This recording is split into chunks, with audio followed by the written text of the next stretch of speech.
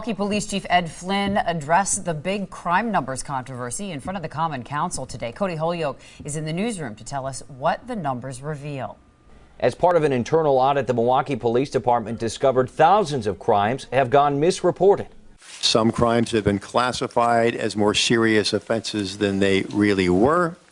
Other crimes were classified as less serious offenses than they really were. A Milwaukee Journal Sentinel investigation revealed hundreds of violent crimes were coded incorrectly. MPD auditors discovered 5,300 crimes were left underreported over a 6-year span, and nearly 1,200 were overreported.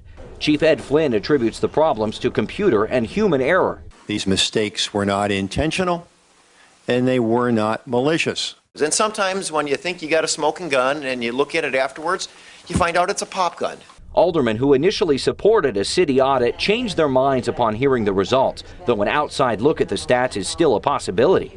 If in fact we can give them the opportunity of correcting a process that may have been flawed, then so be it.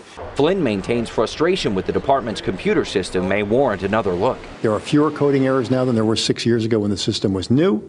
And when you add those coding errors to the total crime rate, we are still moving in a positive direction. Though the number of serious assaults increased, Flynn told aldermen the violent crime rate has actually gone down a bit because of these findings. The FBI is conducting an audit of its own. Those results are expected to come out later this summer. On your side in the newsroom, Cody Holyoke, today's TMJ4.